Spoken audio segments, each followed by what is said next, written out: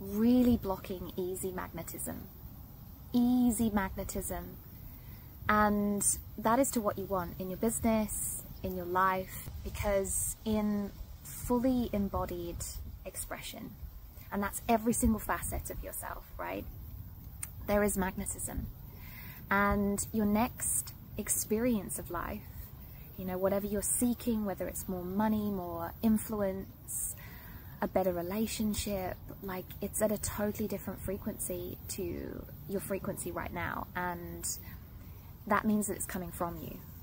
So your frequency has to change more than the business strategy that you're using. So where you are experiencing doubt about yourself, or, you know, needing permission to be all of yourself, that's coming from fear. And a fear is a low vibration, which is just going to get matched, right? And the same goes if you are bending yourself, changing yourself, even like putting out, you know how a peacock fluffs their feathers and tries to be this peacock version of yourself, right? This fluffed up, difference to just the peacock without the feathers up version. Again, it's like a lack of self-acceptance, a lack of self-love. Whereas truth, and that is vulnerable truth, you with your shadows and your light, but confidently expressed, you know, embodied as all of you, wholeness, that just creates magnetism of the highest vibration to the highest vibration experience of life. Allowing your true power requires unconditional love and trust. Enough trust to allow yourself to be open to getting hurt. And that's the truth, right? Unconditional love is so fucking deep that it shakes up, has to shake up every single belief that you have. But the more that you can be aware that you have some of the beliefs that you do have that are limiting you, admit that they are limiting you, and let the spontaneous integration from separation into unity happen by itself. This triangle of masculine, feminine, unity to come together, integrate head and heart into one and live through your heart. The faster you're going to live in the abundance that is divinely meant for you. And that's where the real strength is.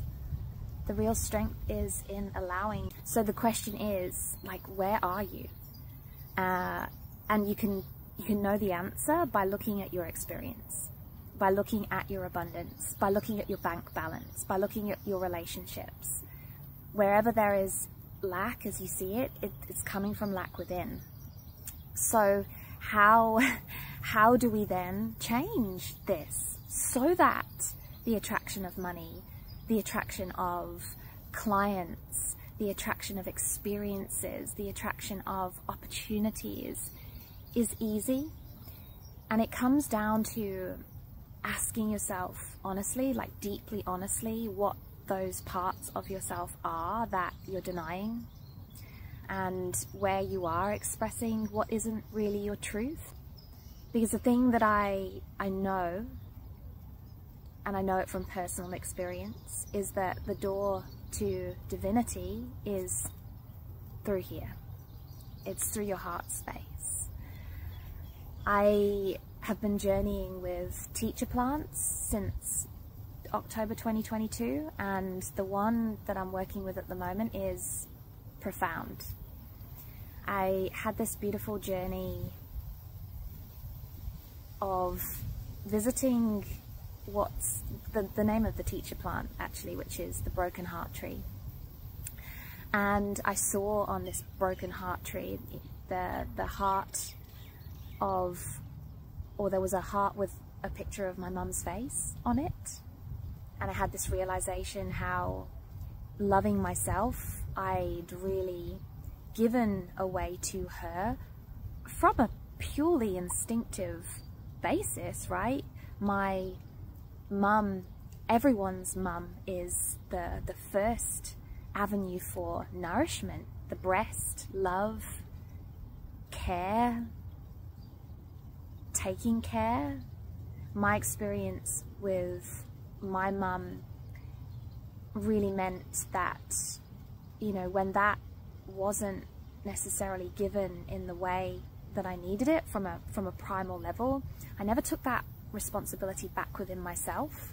And so at this beautiful broken heart tree, I took this heart with my mum's face and I felt it meld back into my heart.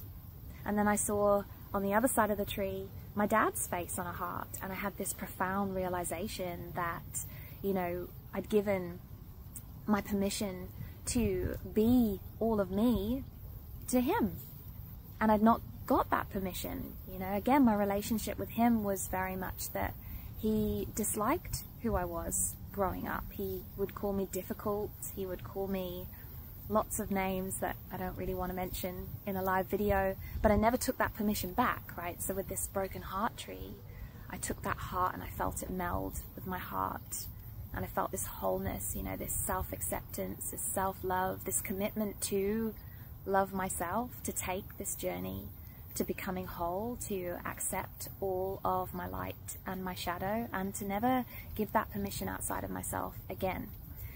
And what I realized looking back at the tree, that there was, you know, a gazillion, billion hearts on this tree, broken hearts on this tree, where all of us in some way have given these roles outside of ourselves and left them there, you know, not taken that permission to be, do, become all of who we are back within, not taken the role of loving ourselves deeply, unconditionally within. But this fully embodied magnetic expression, it requires that. And what it requires most is the surrender piece. And that's the divine feminine part of you. Whether you're a man, whether you're a woman, you know, that's the divine feminine surrender to be in your truth with unconditional love. And because we're not embracing this energy within ourselves, we're actually blocking divine creation, because we are in co-creation with the universe all of the time. We are part of a larger pattern. We are part of this web that we're weaving through our creativity, through our expression, through our energy, the reality of what we want and our impact on humanity. Like, what if it just simply requires us to be ourselves and in the highest frequency? As simple as that, and yet so difficult. My journey to wholeness has had to be through seeing where this unawakened masculine within myself has created the reality I had, the reality I suffered, the reality I maintained by not having the awareness of where I was creating it myself, and putting up with it and not surrendering to be in my truth.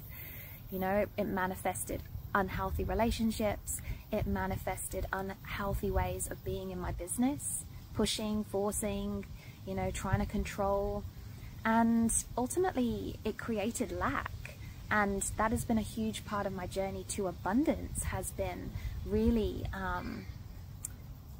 swapping the pushing, forcing, manipulating for surrendering to this beautiful creative wave of chaos that just allows me or invites me to be in dynamic receptivity with the universe, living my life and being in divine flow, unleashing my deepest creative authenticity and having that be my vehicle to making money without feeling like I'm pushing for money all the time.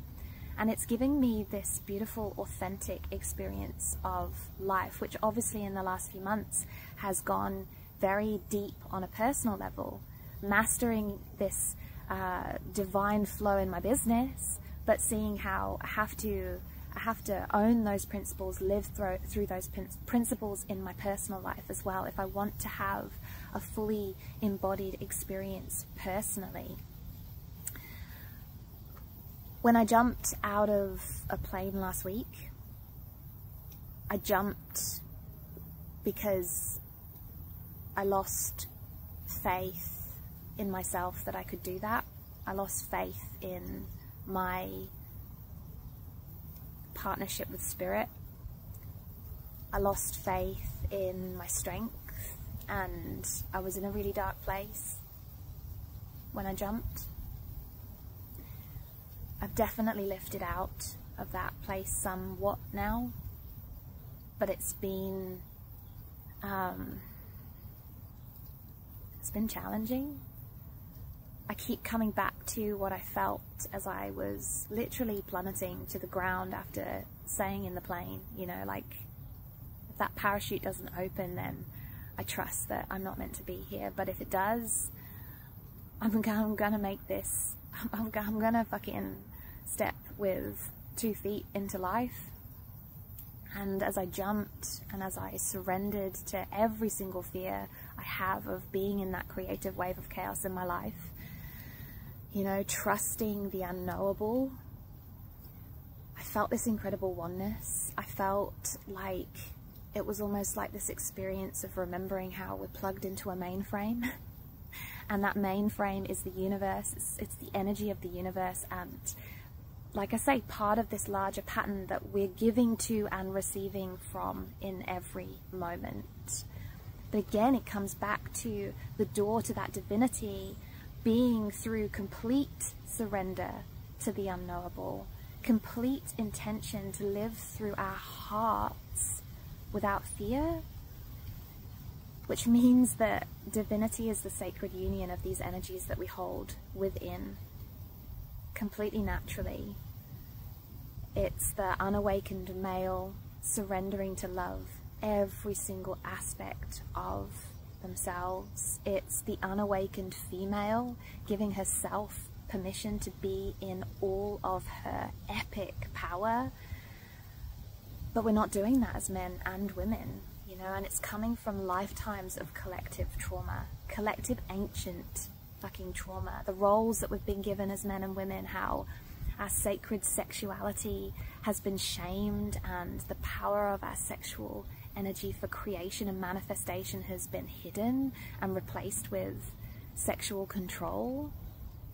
How there's been this lean towards extreme power, stopping us from trusting our personal power, taking personal responsibility for how incredibly fucking powerful we are and all that is possible simply by trusting in the innate intelligence of our body. And, you know, in another journey with teacher plants, I felt this face off. Actually, no, it wasn't in a journey. It was in an experience with somebody else, looking into the eyes of somebody who I love deeply and feeling his ancient trauma, you know, his face off, as you were, with a woman. And, you know, the two being equally powerful in these beautiful, divinely opposite ways, but, you know, him not feeling safe if he can't have dominance, and her ultimately looking for his permission to be fully in her power, fully in her fire. And this is the fire of the feminine, right? To create, you know, when these sacred energies come into sacred union, you're creating an ecstatic fulfillment of your true being. You know, the highest of frequency experience of life through divine grace. So I guess what we have instead is both sides expressing from a primal need for safety and security, and that is creating completely the opposite. You know, a low frequency experience of life that is just calling in more low frequency experience of life. So, you know, if you suffered through the full moon that we just had, yes, it could be your astrology. You know, some of the signs were experiencing more illumination, but really what it was this opposition, you know, the fire of Leo opposing Pluto, which is the lord of the underworld, your shadows, calling them to be illuminated so that you can become more of who you are. fire versus shadow, effectively. And then we were conjunct the sun, which is that unconditionally giving life force that is, you know, putting abundance on the table every single day that we're not taking because of our fears. And then throw Uranus in the freaking mix as well, which is the planet of rapid awakening. And you know, you're going to have a hard time. I had an extremely hard time through that full moon, but the illumination has been beautiful, and I'm taking action on that illumination now and realizing that allowing my true power requires unconditional love and trust. My real strength this week has been allowing from this illumination to be where I am and experience what I'm feeling and let go of what I have to let go of. You know, we think that it's that divine masculine, the muscles, right? The push, the force, the fight on, fight through, but it's not. The sacred union of these inner beautiful energies, the divine masculine, the divine feminine, and their power in their unique right is the only way to allow that second source of magical power or magical energy, which is pleasure. You know, the ecstatic fulfillment of your being, this high experience, this high frequency experience of life that is available to you, that will just create more high frequency experience of life. But it requires you to, like I say, relax and allow your heart to be wide open. The more wide open your heart is, the more your divine truth can come through for expression. And your creativity is the vessel. It is the vessel for that divine truth. When your heart and mind syncs, your energy comes into coherence, and you do experience that oneness that I did, falling 200 whatever kilometers from the sky, 200 kilometers an hour from the sky. And in that place of presence, only good can come through, right? Only truth can come through. So when you have this true deep self-realization like this is when your new ways of old patterns can come into the full surrender to your true possibility, and you get to live into an expanded version of yourself without needing permission. The question that I want to end on is, how do you do that? How do you become fully integrated as part of your business strategy so that money experiences influence, impact grows as you do? I have the answer. I'm willing to share it with you, and I'm opening my calendar for calls to talk about something really exciting, actually, something that has birthed from what I've been through, which is a brand new program I'm calling Divine Flow. And something I'm really excited about this program is that I'm not going to commit you to 3 months, 6 months, 9 months, 12 months. This is a monthly rolling opportunity to come into my world and experience what I do really powerfully, so that you can be in divine flow as well. You can, you know, catapult your income, create passive income, expand your experience of life easily through your own magnetism, through your body's own innate intelligence to do what it does, and from there attract what you want. Okay, so I would love to talk to you about this. I'm going to put my call booking link in the comments below, and I want you to just click the bloody button if any of this resonates and you're ready to take your creative authenticity, your experience of life, your money, everything to the next level. And remember, you know, the freedom that you seek, you already have. You already have that freedom, but you've got to live through your heart space and not live in the fears that you have.